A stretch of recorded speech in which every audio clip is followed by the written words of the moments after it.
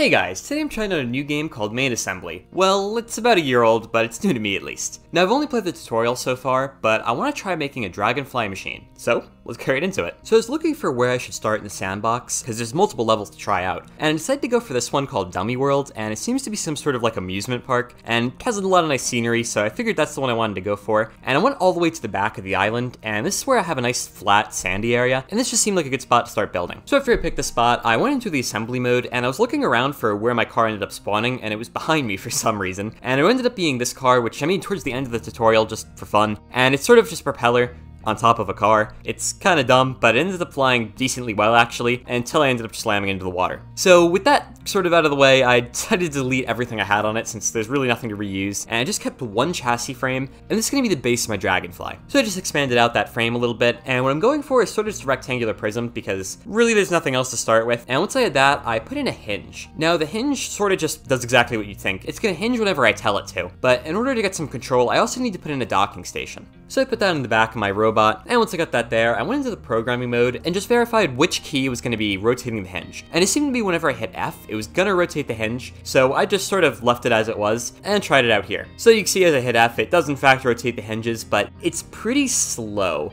Slow enough, it's not really useful. It would be really hard to make something fly with that sort of wing speed. So what I did is turned up the motor strength, turned up the angular speed, and also turned up the speed to power ratio, and gave it another try here, and it was working. And it was definitely faster, but it wasn't that much faster. And I realized it's because the speed to power ratio I turned the wrong way. Basically, I'm gonna put it up to 100. I made it really powerful, but not that fast. And I actually wanted to do the opposite. I wanted to make it really fast, but not that powerful. So once I did that, you can see here, it is much faster, and this is definitely be good enough to start making my wings with. So once I had a very basic power source kind of working out, I wanted to start by making a kind of a T shape basically to put the wings on. Now I wanted to get them out from the body a little bit because I was a little worried when the wings were swinging around, they'd hit into the body and stop or slow down or something like that. So just getting them further out just seemed to be a good move. So after I made those two extensions, I wanted to start messing with the servos. Now I need these servos because I need to be able to rotate the wing so that on the way up, it cuts through the air, but then I can rotate it back so on the way down, it ends up pushing down on the air, so I get an unequal balance of the amount of force I'm pushing down and up, and that's what creates lift. So here I'm putting in a single rod to hopefully rotate when I rotate the servo, and I finally found the servo in the parts menu, and I put down the rotate node. I also put down the current angle node. This is an informational node, which is pretty interesting. You can like read what angle that servo's at. I don't really need that though, I just need the rotate node, which lets me rotate it. And you can see here in testing, it does rotate the servo, but it's not rotating that rod I put in place, so I deleted that rod since I didn't need it. And on the servo, I ended up putting an attachment node, and on that, I ended up putting a hinge. Now with the hinge and the servo, this really should have been everything I need to start flying. So I'll be able to push down the hinge to push down the air, and I can cut up through the air using the propeller blade when the hinge pulls up, and therefore I'll be able to create some lift. Once I got the hinge in place, I wanted to put down the propeller on top of the blade, and I wasn't going to spin it up or anything. I was literally just using it as a makeshift blade, and I could have used a panel for this, but putting the propeller down was just really easy right now, so that's just what I went for. And I also made sure to have the hinge be on the spacebar, so I'd be able to have two separate controls for rotating the servo and rotating the hinge. Once I got all that in place, you can see I'm able to rotate the hinge just fine, but I'm not able to rotate the entire thing sideways. And I realized the servo is moving. It's just not rotating the hinge at all. So I deleted the attachment point that I had on top of the servo and directly attached the hinge to the servo, and now you can see I'm able to tilt it forwards and backwards, and I'm able to rotate the hinge as well to get this full range of movement. Now, technically this should have worked to make it fly, but you can see it was nowhere near where it needed to be. In fact, this was pretty bad. So I deleted the propeller I had, and I was thinking if I added in a panel instead, I might be able to get a little bit more drag and maybe at least get somewhere for a proof of concept. And it maybe seemed to be better since it was lifting up the front of this, but I realized it's just because the panels ended up rotating right into the ground, so they were just hitting straight into it and not getting anything done. So this was creating no real lift, and I decided to delete the hinge and instead use another servo. And the reason for this is that the hinge has its attachment point sort of on the opposite side of where I would want it to be. I could definitely work around it, but the servo ended up just being a really easy way to get things done, and I decided just to work with two of those instead. So I got my second servo in place, and I should be able to rotate a panel piece to hopefully rotate the entire wing down, and here you can see I'm able to rotate it forwards and backwards, and also tilt it up and down, and with these two different movements, I should be able to do everything I need to do to get the wings to work. So I started working on the wings again, and for this, I basically just ended up building a nice little platform like this, and if I give it a quick test here, you can see I'm able to rotate the servos up, and kind of flick the entire robot into the air. But when I try to give it a quick flight test here, it doesn't really work, but you can see the movement is right. It's pushing down, it can rotate back, sort of swing where it needs to be, and I'm kind of cutting through the air on the way up and pushing down on the way down, and I should be able to fly with this. Now, manually making this move is really annoying, and I was hoping to automate this. Now, I put down a delay node, and I thought I could use 2 of those to make a timer, but it turns out there's an even simpler way to make this work. There's literally just a wave generator in this game, and I can use that to automatically tell the servos to swing up and down, and I don't really have to do anything else to make that work. So I put it on the square wave mode so that it'll tell the servos to immediately swing straight up and straight down, and once it did that, it turned up its period a little bit, and I was going to use a flip-flop as some sort of signal divider, which would work in real life, but these flip-flops actually function a little bit differently. They're more like toggleable switches. So instead I realized I could actually use a delay node to do exactly what I want. So I deleted the 2 flip-flops, and what I needed to do is set the delay node to delay exactly 1/4 of the entire cycle time of the wave node. Now what this is going to do is create a slight offset between when the blades are pushing down and rotating, and this is going to do exactly what I wanted to do, with it rotating out of the way so it can cut through the air on the way up and push down on the way down. So here I have that in place, and it was definitely automatically moving, but it just was kind of weird and it wasn't doing what I wanted. So I thought maybe it was going too fast, so I adjusted the period and the delay time.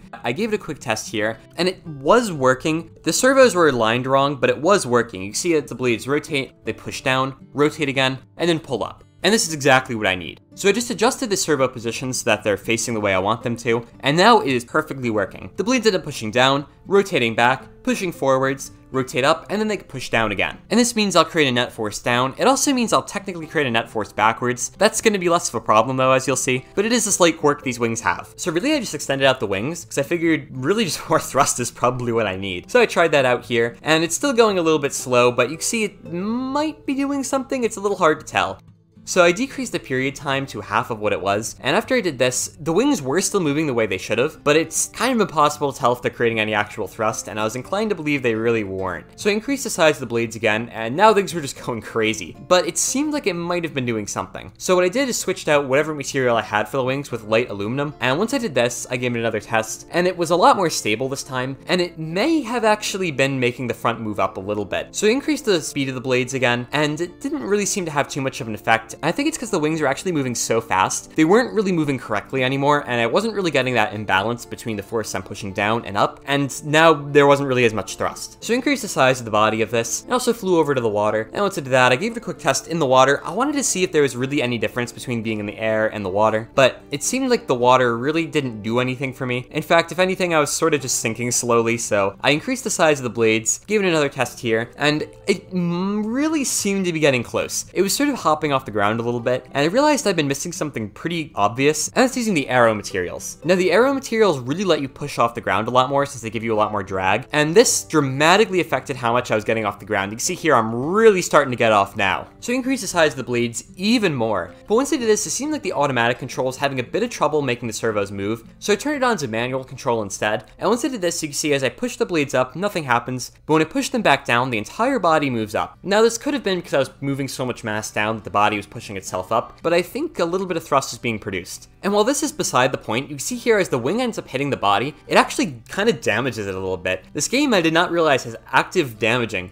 which is kind of cool. So I have to remember that for the future whenever I make stuff. But for now, that's sort of just a nice aside, and I wanted to put in a second set of blades. Now, I actually don't feel too bad about doing this since it was the plan anyway. Dragonflies have 2 sets of wings, so really having 2 sets of wings here just makes perfect sense. But I was hoping to get 1 set of blades to get this off the ground, since that meant anything else was literally just gravy, and I could make this thing go even faster. So once I got those wings in place, I now had 2 more sets of servos in the back, so I ended up putting those back on the programming board, and I accidentally grouped them together. I did not realize that was a function to this game that you could set 2 things to be exactly the same, so I just ungrouped them since I actually need them to be different, and I started working on the programming. Now, I technically could have just had them do exactly the same thing the front set of blades was doing, since those were already working, but what I wanted to do was negate them instead. Now, what this negation does is it allows me to have the front set of blades do the opposite of the back set. So that means when the front set of blades is pushing down, the back set is pulling back up and getting prepared, and when the back set of blades is pushing down, the front set is getting up and getting prepared. So that means I'll have a more constant force output, and this should reduce vibration, hopefully, and also just make the whole thing a little more stable. Now, this did have quite the downside, because as you can see here, the wings end up just hitting right into each other. Now, to fix this problem, I just had to shrink them down, and I was sort of just moving them around a lot, trying to change the geometry a ton, and I could never quite get it to work unless I made the blades really small, which kind of made them useless. So I had to extend out the body of this thing quite a bit, and once I did that, after quite a lot of messing around with it, finally got a design that, for the most part, wasn't really hitting itself. Once I had that, I turned up the speed of this a ton, and I was hoping to get any kind of lift, and that kind of occurred here. You can see it's actually gliding across the surface right now, which was a lot more than I was expecting to get from this. And I thought it was just randomly drifting, but actually here, I went up to a really steep hill, and to my amazement, it actually went straight up it. So I figured we must have had a ton of lift to the point where I was almost ready to take off. We just needed to tune it a little bit more. So I increased the size of this thing a ton more, and I was hoping with a much larger set of wings, I'd be able to get off the ground a lot easier. So after a couple tunings, I eventually tried it out here, and you can see I'm really close to getting off the ground. It ends up almost fully coming off at times, and then falling right back down slowly. And I thought maybe these wings were actually not quite as efficient as they should be. Here you can see as the wings end up pushing down, they kind of flick at the end, and this flick makes me think I'm losing a lot of energy because they're not pushing down all the way. So I increased the delay that makes them flick up, and once I did this, it seemed to immediately be quite a bit better, and surprisingly, it fully got off the ground and started rising right up. Now, I have no way of controlling this, and I was actually surprised it was this stable at all, since I had literally nothing, no thought put into this at all to make it stable. So surprisingly, it was just sort of working out here. But I was going straight into the air, and I figured I could probably mess around with some of the controls to get this thing to be able to steer and do whatever I wanted. But now that that was working, the next thing I wanted to do was actually delete what I had. Now, that's kind of the truth. Really wanted to shrink it down a little bit more since I had a lot of wasted space and a lot of wasted mass and all that. Just making it a little bit more efficient, I figured would give me the best chance possible. I also wanted to change out the blades since before they looked literally nothing like a Dragonfly. I have no idea what that was supposed to be. So if I just fix it up a little bit to give them flat, long wings, I should be in business. So once I got my two servos positioned, basically exactly where they were before, just in a smaller container, I started making my wings. Now you'll notice the wings in the front definitely look a lot more like Dragonfly wings than the ones in the back, and it's because I balanced them out first of all, so that I have an equal amount of wing on the front and the back of the connection point, and also they're a lot skinnier, and I'm gonna make them a lot longer. So to leave the wings in the back, and I'm gonna replace them with the wings I have in the front. This also lets me make it a lot smaller, since now the wings aren't quite as wide, and overall I can put them a lot closer together. So already it's looking a lot more Dragonfly-like, the wings are actually kind of close together, and the way they move right now doesn't look too much like a bug, but once I increase the speed, you'll see it's a lot more like it. Now I have a problem where the front wings are actually pushing up instead of pushing down, so they're doing the exact opposite of what I want them to do. And to fix that, what I need to do is just mess around with some of the servos and the angle limits on them. And once I did that here, you can see it's definitely a lot better. But the wings are a lot closer to hitting each other, and in fact, this is actually a big problem I had, was the wings still hitting into each other. It was much less pronounced since I could make the wings longer, and I could just push them a little bit further apart, and it all seemed to be fine. Now in this test, I realized how much it really looked like a Dragonfly. The wings, the way they moved, look exactly like a bug. And I was getting closer and closer. You can see I'm even getting that sort of drifting effect on the ground that I had before. And to kind of get this done, what I wanted to do was something a little bit cheesy. It didn't quite work out, but if I wanted to stack two sets of wings right on top of each other. Now in Dream Car Builder, very similar game to this, I'm pretty sure this would just work, because having two sets of stacked wings means I create basically double the thrust, even though in real life it wouldn't really work, since the top wing would push right down to the bottom wing, and it would create no net thrust. But these games usually don't consider that kind of airflow, but here it seemed like it either was considering that, and it just was not working, or the added weight of all the framing pieces I added in completely broke it. So unfortunately that very cheesy solution didn't work, and instead what I did is mess around with the wing shape, I messed around with the timings too, and finally I was able to get it off the ground, and it actually was pretty good. It wasn't perfect, you can see it was kind of struggling to even maintain any height at all, but it did get off and it seemed to be pretty good. So another big optimization I made was getting rid of the big extensions I had that I put the wings on. Now I needed this before because the wings were actually hitting into the body of the Dragonfly, but here the way I made the wings, it's not really a problem at all, and I could just save a ton of weight in paneling, and now it's getting off the ground a lot easier, and you can see here it's even drifting a little bit to the side, so it's creating quite a bit of thrust, and once I had that, I was just about ready to start working on the controls. Now what I was going to do is put in a multiply node like this, and what I wanted to do was also using a constant and setting it to 0.8. I was going to adjust the amount that the wings were pulling back. Now, using the constant at 0.8, you can guess I'm going to have 80% of the pullback I usually do. So in theory, I should be creating about 80% of the thrust. Now, this is more or less the case. Here you can see I'm not getting off the ground anymore, and it's because I'm creating a lot less thrust. And if I set it to 0, you can see the exact effect it has. The wings are just moving straight up and down, and they're not pulling back at all. So I'm creating basically no thrust at all here, or no net net thrust. Now I kind of had this in a way I didn't like. I didn't want to adjust how much the wings were pulling back. I actually wanted to adjust how much they were pushing down and pulling up. Now if I adjust how much they're pushing down, that directly affects the amount of force they're pushing down with, and therefore the amount of force that pushes up the Dragonfly. So if I do this, it should linearly affect how much the Dragonfly moves. And here when I set it to 0.5, so the wings are moving exactly a half as much as they usually do, you can see it's not getting off the ground at all. So to get my controls working to make this thing move up and down, which is the easiest thing to do, what I'm doing is setting it to be shift and control. So I hit shift, it goes up, control, it goes down. So that means when I hit shift, what it's going to do is divert all of the power to the blades so that I get the maximum amount of force. But if I hit shift, instead what it does is multiplies that value by 0.8, and I start to sink just a little bit. And I found 0.9, which it means I'm hitting none of the keys, that's what I set it to, and it ends up holding pretty much where it should be, and therefore with those three controls I'm able to move up, move down, or stay where I want. Now the next thing to do is to get it to move forwards and backwards, and for this it's actually pretty similar, but instead of affecting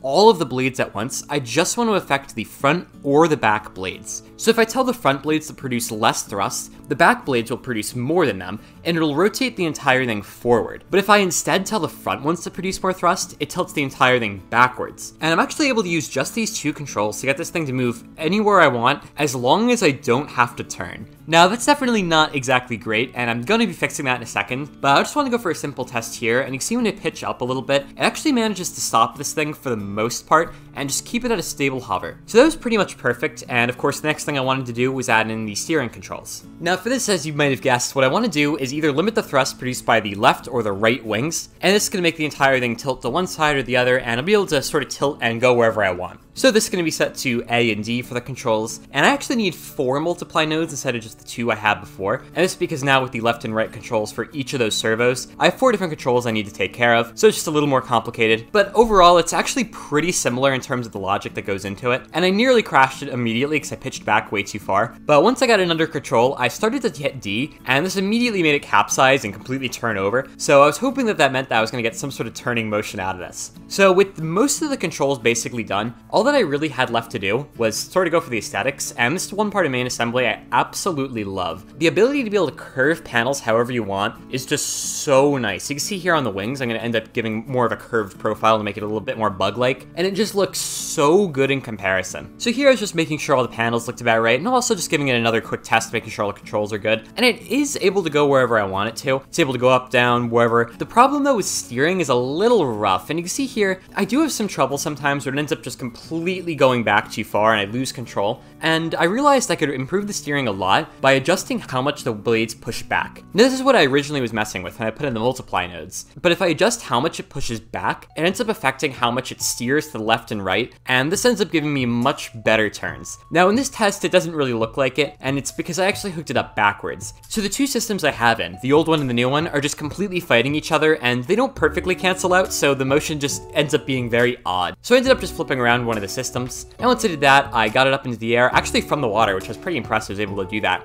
And once I hit A, you can see how much this thing just swings around. I'm pretty much able to go wherever I want now, and it's incredibly nimble with this new control. So I painted the whole thing blue because why not, and also dragonflies seem like they have a slight bluish color. Not this blue, but it looked nice. I also did some final changes to the body just to make it a little more aesthetically pleasing. I'm going for a quick test here. Now the first thing I wanted to do is completely swing around, and you can see I'm totally able to do that. I did a 180 almost instantly. This thing's really nimble, which I'm incredibly happy with. And I'm going for a hover over this lake. Now to do that, I have to pull back a little bit and also tell it to not pitch up as high as I normally have it do. And you can see after just a little bit of messing with the controls, it's pretty much just perfectly hovering over the lake. And just by messing around with the controls a bit more, I'm able to get it to continue moving again. And then finally, I'm trying to land here. Now I added in another control, you probably saw it earlier. If I hit space, it actually stops the entire thing from moving, and I can also use it to start it as well. This is more of a quality of life thing than anything, so I'm able to land wherever I want, or I'm able to start not immediately. So guys, thanks for watching. Not gonna lie, I was incredibly pleased with the way that this video turned out. I really like this Dragonfly, and in fact, main assembly too. I really like the game, love the controls, I think the programming mode is amazing, and I didn't even touch a ton of it. There's advanced math like derivatives, exponentials, logs, and I think I could really do something cool with a lot of those. So if you want to see more of this content, make sure to subscribe. If you have any questions or comments, feel free to leave them below, and otherwise, until next time.